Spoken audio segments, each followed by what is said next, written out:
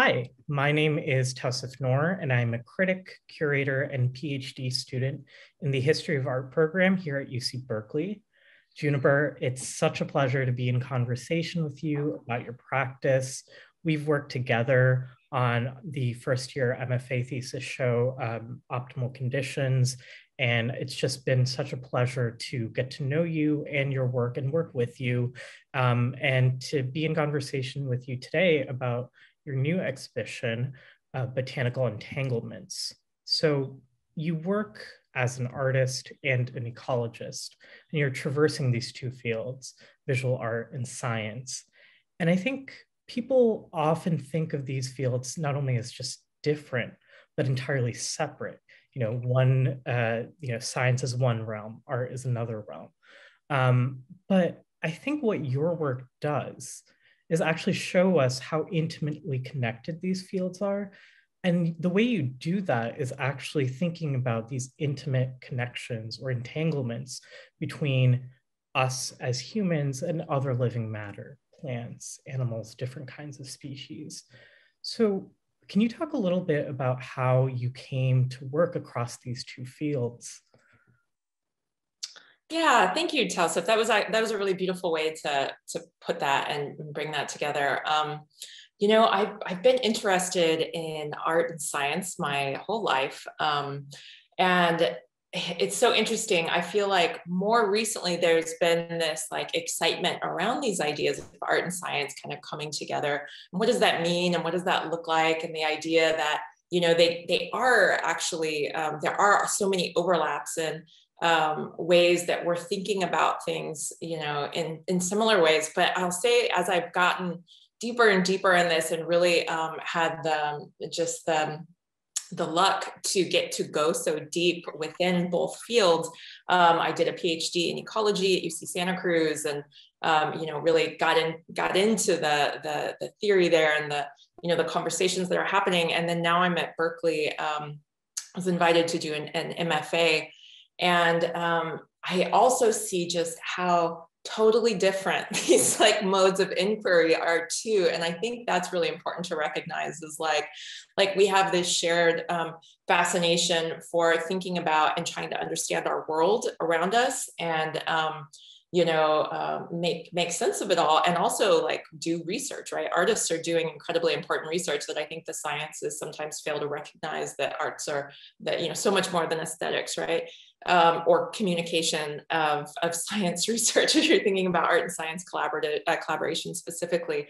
But the methodological inquiry is so different, though. The approaches, and with science, it's like when it gets down to it, that science hypothesis testing is really like, there is a very specific way, and that's kind of the core and backbone of a lot of the whole science process. But like the creative inquiry part, which is I think what you're kind of hinting at, is really like there's this shared exploration, and where those like aha moments come from, and I think right now there's this great space for like really exploring the inner spaces between things and synergies. And the exciting thing about arts is that it's just so wide open with your approach to research that I'm really excited about. But also within that, like I thought the arts are just this like it's freedom, it's this free place, but it's not. I mean, it's absolutely governed by if you want your work to be considered and respected now, and you want to be able to exhibit, like people want you to be talking about what's the important conversations and framing it kind of around that. And like, it's exciting to push back at the edges or think about new ways to do it. But I also see that, there are definite expectations for like how one should be approaching it within the art disciplines, and without going too deep into that, which could segue into a whole other discussion. But I just wanted to say that, So I did, I guess, to just kind of like give you a quick glossing over from the beginning. I came from Joshua Tree area, so I'm a desert person, and down in the Mojave. And I grew up, first generation college student, low income community, and I had an interest in the natural world. My father was a landscaper. my parents both ran that company, and I was drawn to plants from a very young age, and I was really lucky. There's an incredible riparian forest in the desert there with all of these medicinal plants, and I met an ethnobotanist who knew a lot about the histories of the plants in the area, and you know, indigenous uses of the plants, and it was just so fascinating and deeply moving to me that started my path as a biologist. But, you know, fundamentally, I'm an artist. I've been making art and drawn to art my entire life. And as I was going through school and kind of pursuing, you know, always making art and finding that I had to make art because I'm fundamentally an art-driven, a visual artist. I'm also a musician and a dancer. I've been doing it all. But I, you know, as it came time to, I went to community college, and as it came time to start at a university, I was accepted to Berkeley, and there was just no way that it would have been okay for me to study art. You know, the conceptualizing of like, what does one do as an artist? And especially as a first generation college student, it was just like terrifying for my family to think, you know, that I've worked that hard to then, like, you know, our ideas and understanding of what people can do with an arts degree was very limited in my community. So I kind of went with my second love, which was thinking about plants through a plant biology lens. And, you know, had a great time at Berkeley doing that. And then, you know, did a lot of research in Central America. I left the academy to affect real change. I thought as a public school teacher in Oakland, and I taught science, and that was like powerfully moving experience. Hardest work ever. Teachers are incredible, public school teachers. And then I did a lot of international research back and forth. I had an arts career, lived in Buenos Aires painting for a number of years, and then came back to do a PhD at UC Santa Cruz in ecology. Couldn't stop the art, and was lucky enough to have a committee that let me do some of my work in my dissertation as an artist. And I found Don Haraway's work, which was really important to me, and Anna Singh at UC Santa Cruz, and TJ Demis is another really amazing thinker, and Karen Paraj. I mean, there's just a host of people. Kim Tallbear was there for a bit. And yeah, I was really excited and inspired by what's happening in like this growing space of kind of conversations in environmental humanities. And, you know, different fields there, but that really inspired me to keep growing and developing as an artist, and thinking about, just more interested in thinking about asking questions about plants in the natural world through artistic and kind of environmental humanities types of lenses. Now here I am with the luck of being at Berkeley. I'm kind of just getting to focus solely on an arts practice right now. Thank you so much for taking us through that. I mean, what really came out for me in tracing that trajectory is that you're bringing your life experiences to the study of different forms of life, right? Like, I think you're really thinking holistically about the environmental humanities as a practice for the now and the future, but it's all informed by these different experiences that you've had. And I think that in terms of synthesizing the different elements that you've learned from being, you know, from growing up in the desert, from working at Berkeley to working as a school teacher, all these different experiences have really come through in your work. And I think it makes so much sense to me thinking about the way that your work here really thinks about these histories. So let's just dive in to your installation, Botanical Entanglements, which is installed at the Julia Morgan Hall at the UC Berkeley Botanical Garden. Can you walk us through maybe just the thematics and the different components of the installation and how this collaboration with the Botanical Garden came about? Especially, I think what would be nice if you could maybe think about how you had to respond to both the interior architecture of the Julia Morgan Hall. You know, she's a sort of landmark architect of this area, but then you're also responding to the plants and the plant life outside in the botanical garden. So it's a multi-part question, but maybe if you could just walk us through the installation. Yeah, thanks. Yeah, a lot of situatedness there. So I actually, I ended up doing this work in response to an artist residency call through Benjamin Blonder's plant ecology lab at UC Berkeley, and they were doing research at the Botanical Gardens, and it was a really exciting residency opportunity. And they had like hundreds, like people were so excited about this, and it just to me really screams like scientists need to be carving out sections of their budget to collaborate like holistically with artists, not just, you know, bring in on the end for science communication purposes, but really like have some dialogue happening in their labs and just like see what we can do here. But you know, right, you got to pay your artists.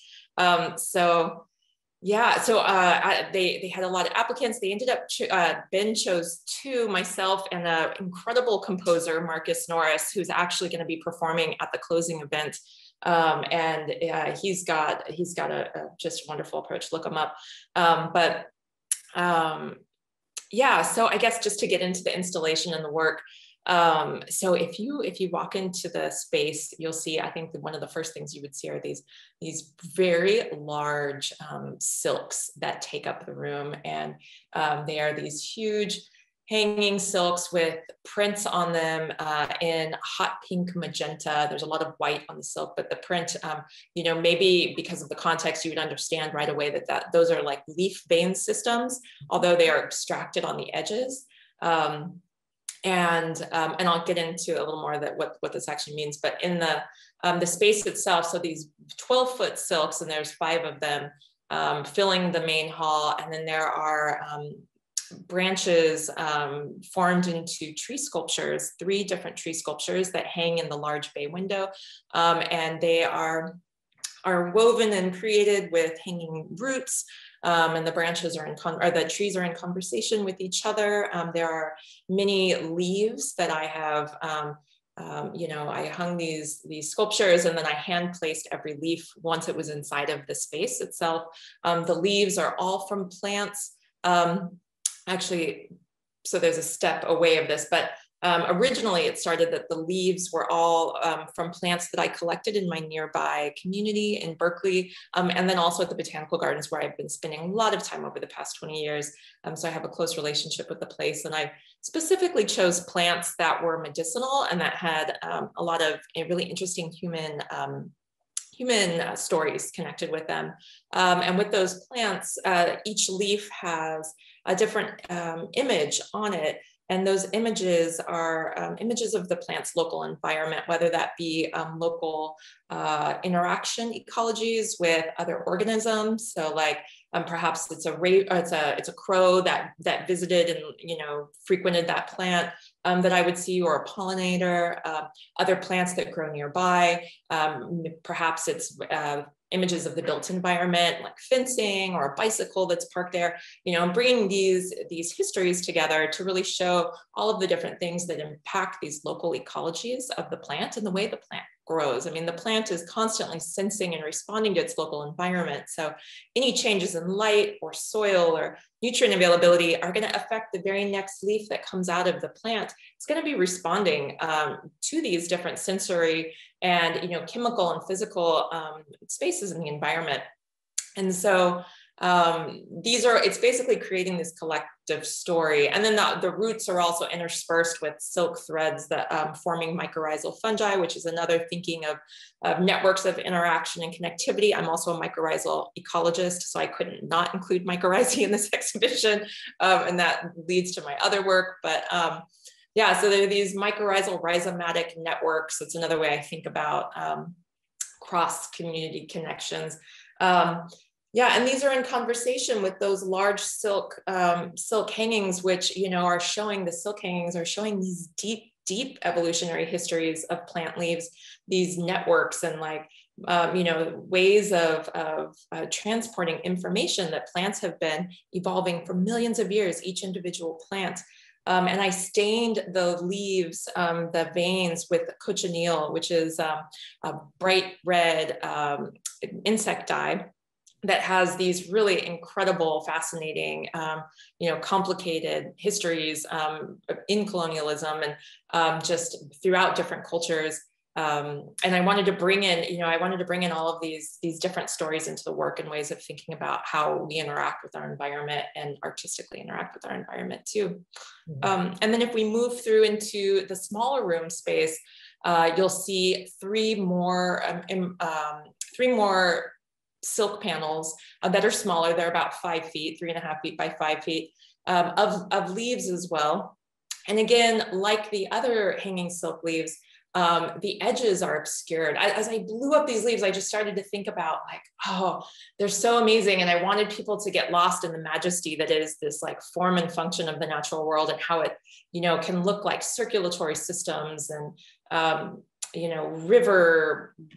coursing river ways and just all, it can kind of be abstracted in these different forms. But as I was standing there looking at these giant leaves, I also felt like I'm exposing them in a way that felt a little bit intense, and it was making me think about gaze and the science gaze and the way that we look at things and objectify them. And, so much of art too are these poetics, right, of gesture and metaphor. And so I wanted to think about that and think about, okay, well, I'd like to return some anonymity back to these leaves. And so I blurred and obscured the edges so you don't know which species it is. And so with the smaller panels in the other room, I blur the edges through embroidery. And so I'm using white thread to blur it into the white background, again, as a gesture of kind of giving some anonymity back to that leaf. And and then by doing that, it brings in the histories of embroidery and, who does embroidery and stories of kind of women's work and juxtaposing that against science research, which,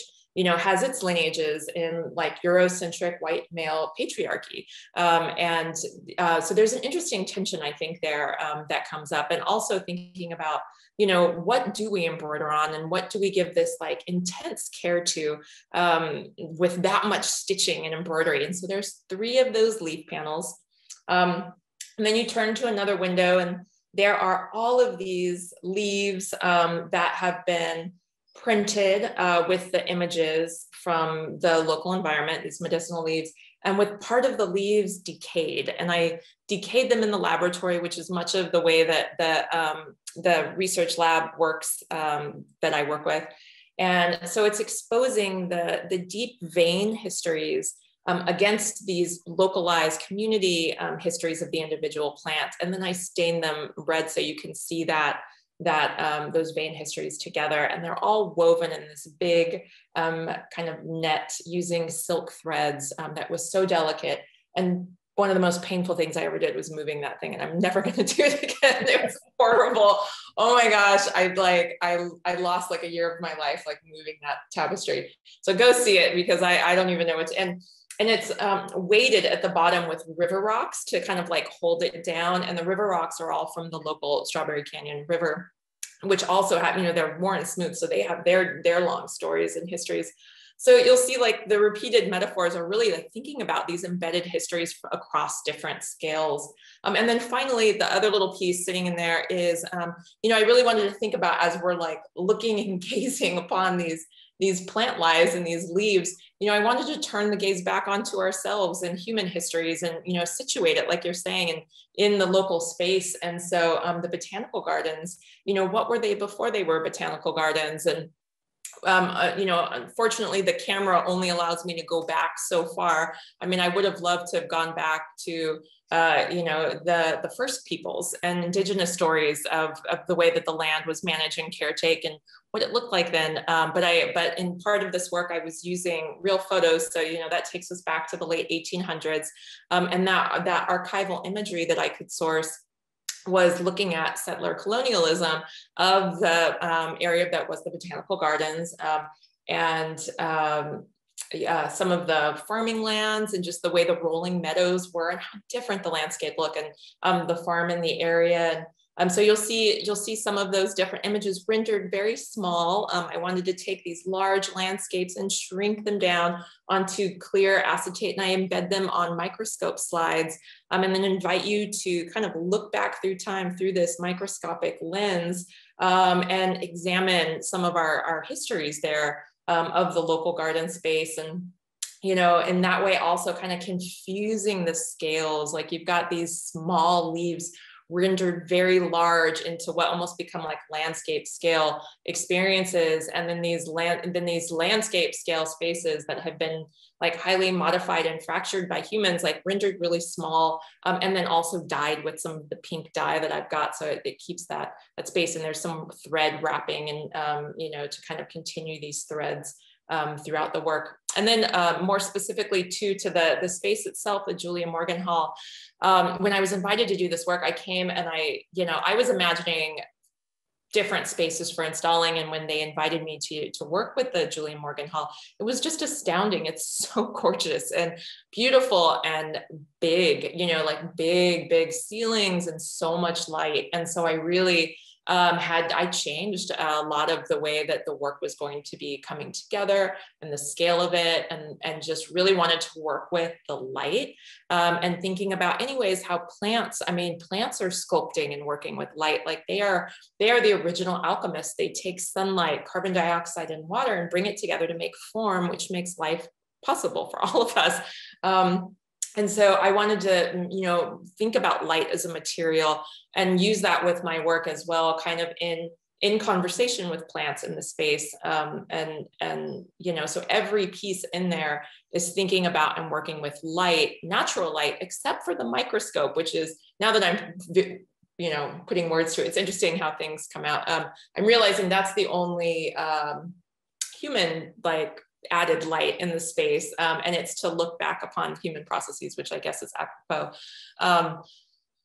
And I think I'm sure I could talk a lot more about it, but that's what is. No, that's fantastic, Juniper. I mean, I think that, well, thank you so much, first of all, for taking us through like a really detailed journey through this installation, because I think what you've allowed us to do is see how both expansively, casting a wide net, but also thinking at real detail. So thinking at really local embedded histories, both in scale, so like the microscopic images, but also these larger silk panels, and really kind of complicating the idea of what it means to observe, what it means to catalog, record, and how can we do that in a way that is more in line with the kind of life forms and the real complexity of life forms that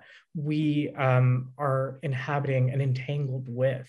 So in this way, like, you're taking us through this long history of colonialism and habitation, human settlement, but then, thinking about these individual plants, but treating them almost with the dignity that we should afford people, obscuring them, not subjecting them to a kind of record keeping and cataloging that instrumentalizes them in a way. So I think that's a really generous way of thinking. And I'd love to hear, maybe because you've had such a long relationship with this area, going to school at Berkeley, teaching at Oakland, how has that been, bringing that into this exhibition, thinking about these local plants and their stories?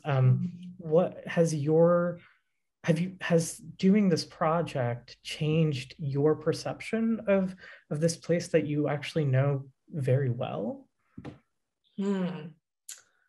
Yeah, you asked so many good questions there. I'll answer the last one first, and then I might circle back into colonization of the space, and just thinking about sciences in general.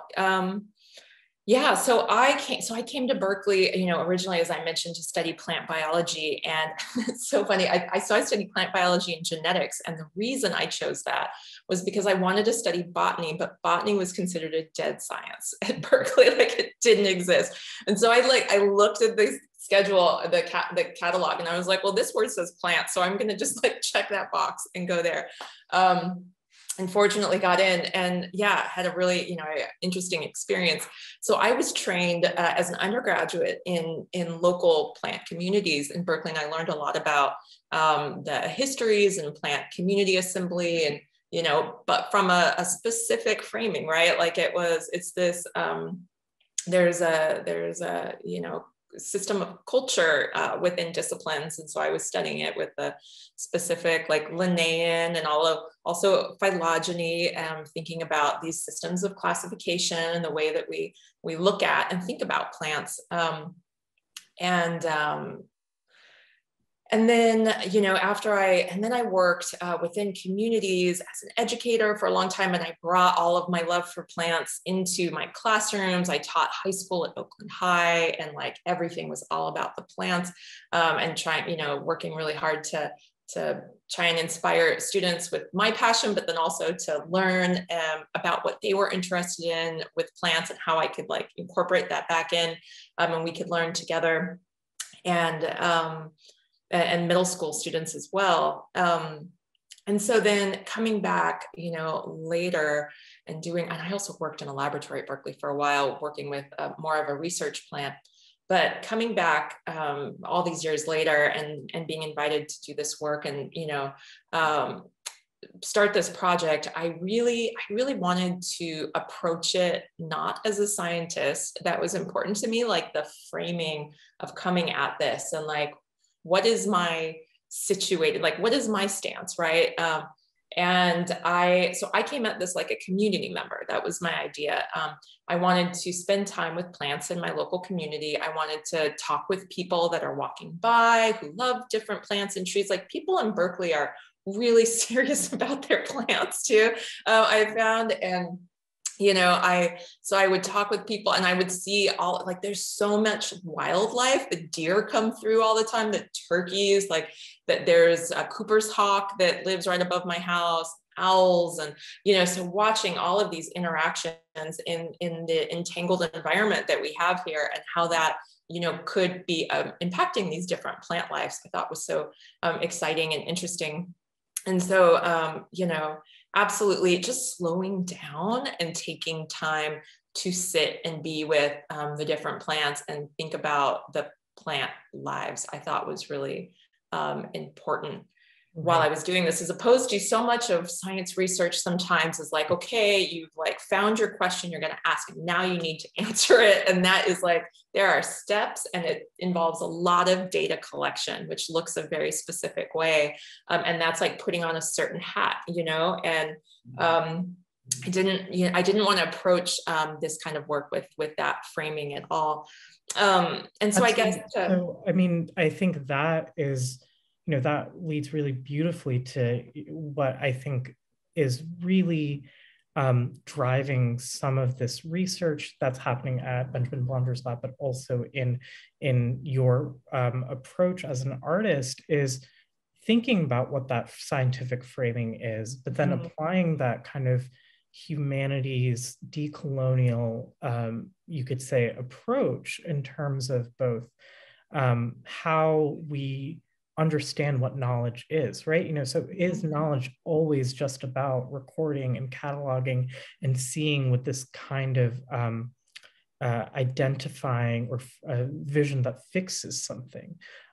So it's interesting to sort of see how you've sort of seamlessly, and maybe not even seamlessly, but like you're integrating it in an entangled way, because decolonization and decolonial thought in the arts and humanities, in the museum field where I sort of came from before coming to Berkeley, it's an ongoing conversation. I think decolonization is an ongoing process, and that's how we have to think of it.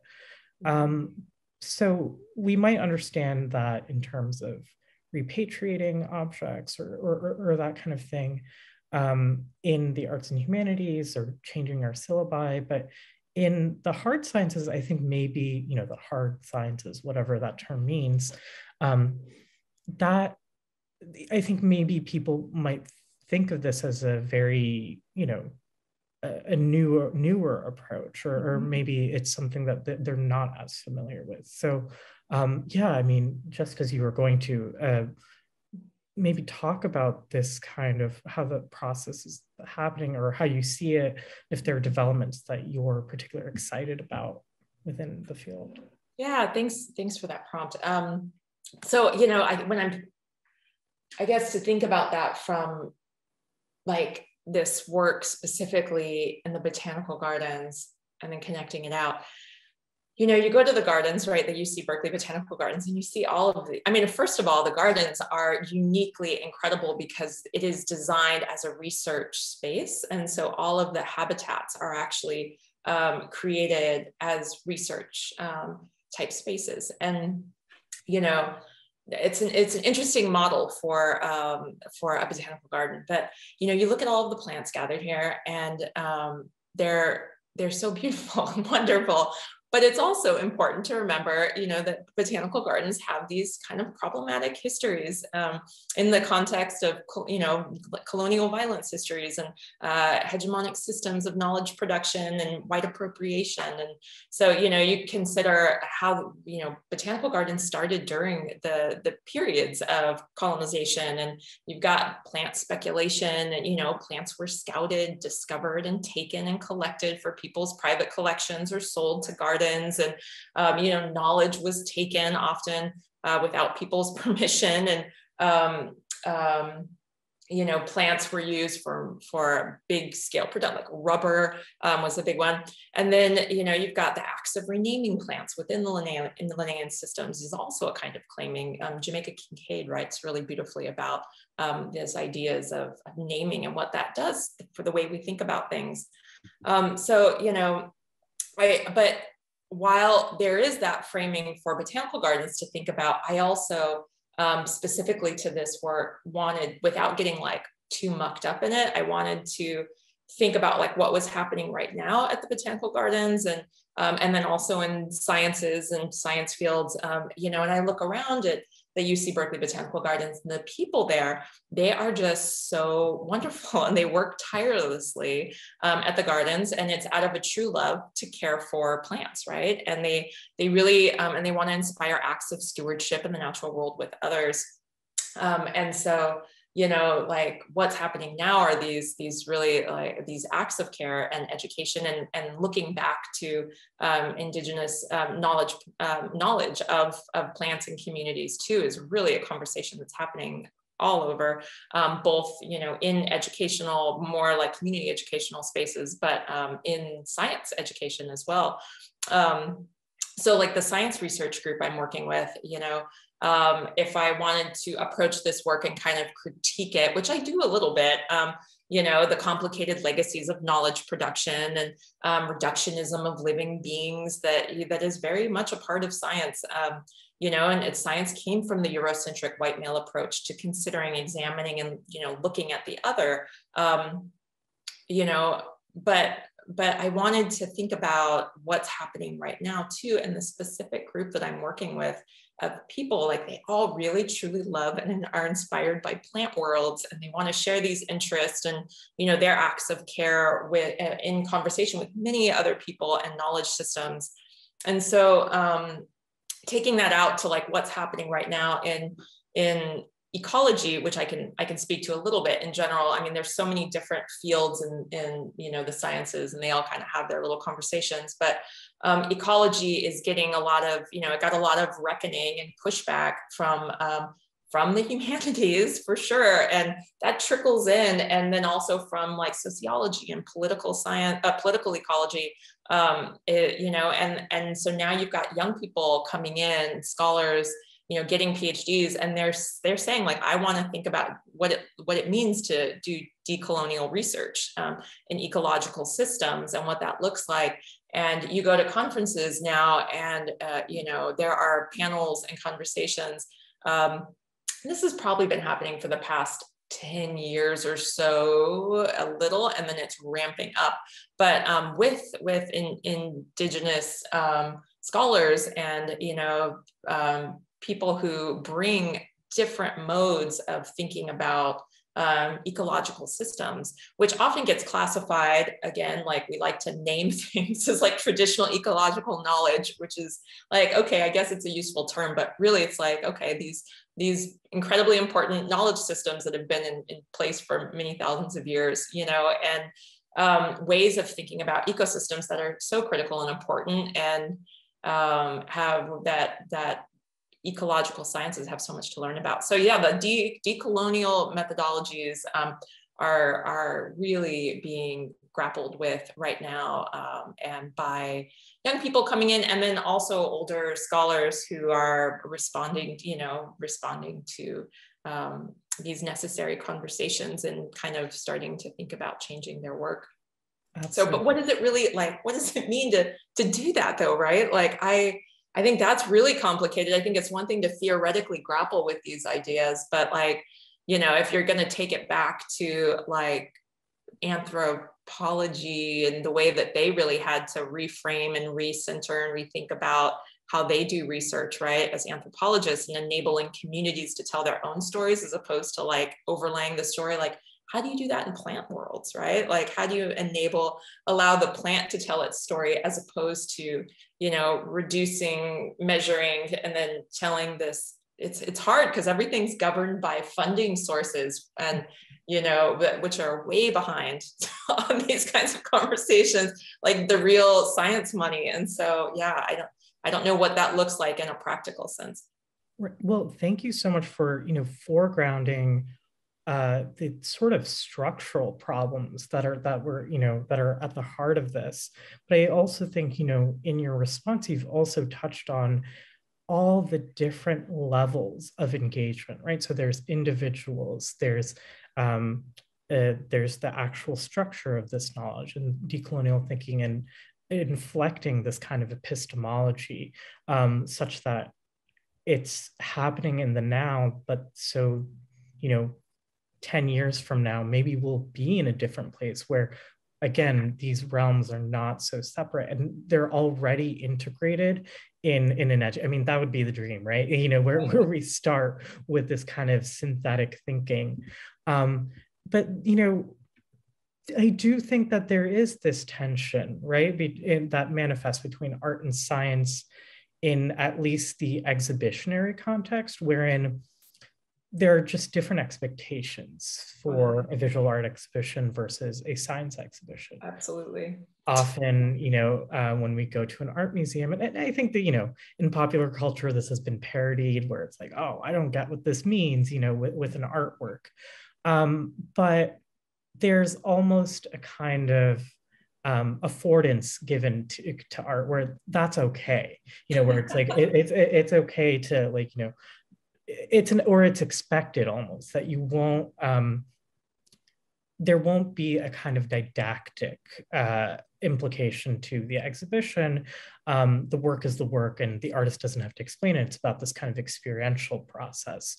We leave the explanation to the curators and the critics. Mm-hmm. But for science exhibitions, let's say, you know, you go to this kind of science museum, Hall of Wonders type thing, perhaps because there is this,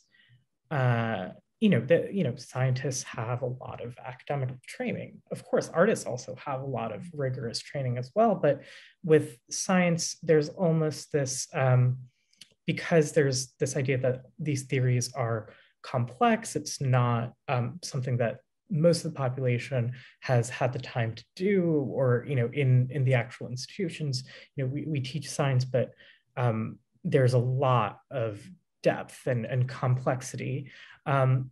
There's the expectation in these exhibitions that these ideas will be translated for a layperson, right? It's reduced, not reducing the complexity, but reducing the kind of information in a way that's digestible. Mm-hmm. But, you know, so there are these two different kinds of expectations for the actual experience. So how do you navigate that as an artist and scientist? And how do you think about the way visitors will experience your work? And maybe do you want them to experience it a certain way? Do you leave it open-ended? Big, yeah, really hard question, and so much learning on my end about this, and like navigating these different cultural spaces, like you're saying, between the sciences and the arts. It's totally different. And I think, so I also direct an art and science program at UC Santa Cruz that I started like 5 years ago. I run an art and science residency there. And I'm like facilitating and enabling collaborations between science faculty with artists and art students, usually MFA or sometimes undergraduates. And they're really fun and incredible. And it's like, it's thinking about these ideas and like what, you know, a lot of the questions you're addressing. And so I've been troubling through them for years and trying to figure, and we've had a number of exhibitions, and parts have been really successful, and other parts, you know, I like why I felt like they didn't work, or some of the tensions you're pointing out. A tendency for science to be really descriptive and overly didactic is just the nature of the work. And I think, you know, science tends to want to find like the truth, right? Whatever like science is defining as the truth. I mean, that's like a whole rabbit hole of things you can unpack. But, and then whereas like artists are really looking at kind of creating meaning for things. And so it's this meaning making that I think artists want to leave space for, that allows also for individual experiences and more of an emotional connection to the work. But then, you know, create space for someone to get inspired in their own ways. And, you know, and so if you think about that from an educational context too, it's like, oh, that's so wonderful and expansive for the sciences to really learn from and think about, as opposed to always like, you know, like explaining, like, how do you make more space for discovery? And that word, you know, it's funny to say that word in this context too. It just makes me like think of the problems associated with it. But yeah, to have like, to make space for people and students to really like come to their own and in these different experiences. And I guess part of, you know, that it always comes back on like, oh, well, there's so much that needs to be conveyed first. Like you need to learn to speak the language of science before you can then play with the creative tools of it. Because there's all this front loading that needs to happen, which is why I think people tend to explain. So there's a tension there. Yeah. So, you know, and I'm a practicing ecologist, right? And so I'm doing real research, and I specialize in multi-species entanglements or symbiotic species interactions, and have worked a lot with Joshua tree systems. And so I do, you know, quantitative empirical research, and sometimes I want to share that with different audiences. I'm also doing a lot of advocacy work for plants to get endangered species protection. And so that means kind of communicating really like hard data and really hard, complex to understand with audiences. And sometimes I do that through artwork. And so I think there's just, there's different spaces for it. And perhaps it's like knowing your space and your audience of like what's appropriate or how much to share, and perhaps giving different entry points. And so like for some of my work, which, you know, because you curated it, was that I used augmented reality. So you could have like a phone, you know, that was another way I played with kind of like co-opting technological devices that people are so trapped in sometimes, but it's like, okay, you're going to have it in your hand anyways. So point it at my painting and it's going to animate it and tell a story about these processes that, you know, you can learn more if you want. Sometimes with some of the work, you know, I'll have links to like dive deeper for research and to get more descriptions, but I've really been fighting my science brain struggle to overly explain things. And it's a lesson I've been getting from the arts community, is really like less is more, leave space, let people develop their own meaning making. And it's such a simple concept, but it was like, when I finally accepted, it was like a light going off. And I was like, why was that so hard for me?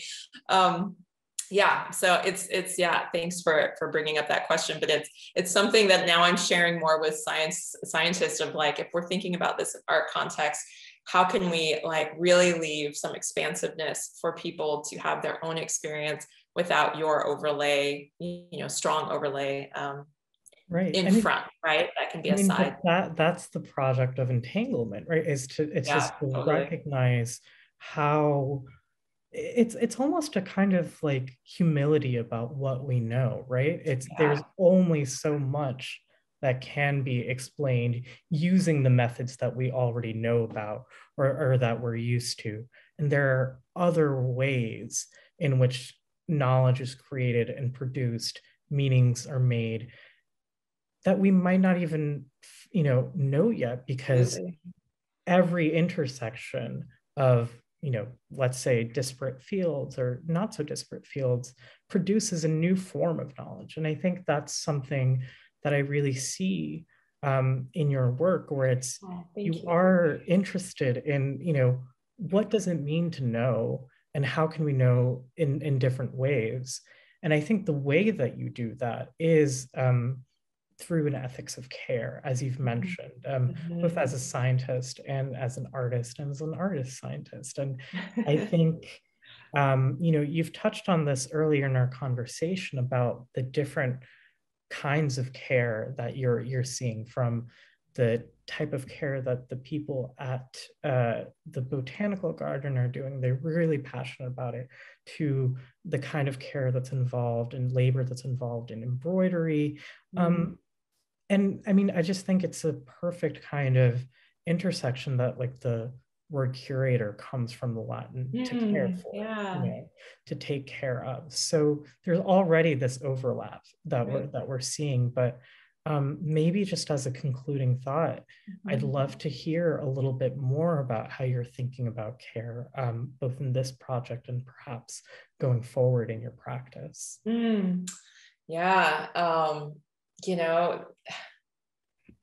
think when you say that, I think about the materiality of care that I am using in some of my work, and the way that I work with materials. And, I'm trying, and just kind of at the edges of really collaborative work with different organisms, that are more and more being referred to as the more than human world in different contexts and conversation. But how I can really like better get at that, and what that would look like to work collaboratively with different organisms, that's not from such a anthropocentric space, which is hard. And it's just interesting philosophical journeys, right, to go on. But then also like that also means like working with plant, like I grow plants, and I deeply think about soil ecologies and root systems and mycorrhizal entanglements and spaces, and what that all looks like, these systems, and the acts of care involved in that. And then that always like takes you, the lens gets bigger and bigger, right? Because then you're thinking about all of your actions and activities and how that impacts. And then, education is such a supreme act of care, right? Like working with people to develop new ways of caretaking and understanding and tending to our spaces together, I think is like one of the ultimate acts of care and community. And so I guess moving forward, that's just kind of like, that's really on my mind, is how I can work better with the different beings that I'm called and inspired by to work with as an artist and a researcher, as a scientist, and what that can look like to enable them to better share their stories and inspire other people, but then also acts of care within my community, which I just see these all as like such intersectional conversations and really important. Like I can't think of being an ecologist without thinking about all of the major issues of our time that we're dealing with, and the inequalities that are such a constant struggle, and all of these really critical issues. So yeah, moving forward, that those methods of acts of care are really much on my mind. Well, Thank you so much. This was such a pleasure. And I'm just so thankful for being able to be in conversation with you, to continue our dialogue and continue working together. And for everyone watching, please, if you haven't had a chance, see the exhibition in person at the Julia Morgan Hall at the UC Berkeley Botanical Garden. Thanks so much. Thank you, Tausif.